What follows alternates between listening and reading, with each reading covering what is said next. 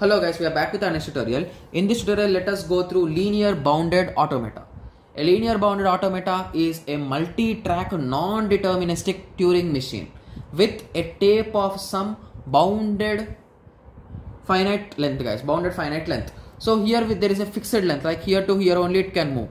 The head can move in between this only. Head cannot move here. So that's the main advantage or the problem in this linear bounded automata.